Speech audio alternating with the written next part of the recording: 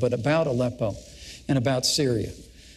I truly do believe that what America ought to do right now is immediately establish safe zones so that families and vulnerable families with children can move out of those areas, work with our Arab partners real time right now to make that happen.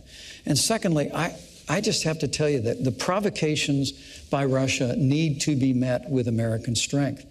And if Russia chooses to be involved and continue, I should say, to be involved in this barbaric attack on civilians in Aleppo, the United States of America should be prepared to use military force to strike military targets of the Assad regime, to prevent them from this humanitarian crisis that is taking place in Aleppo.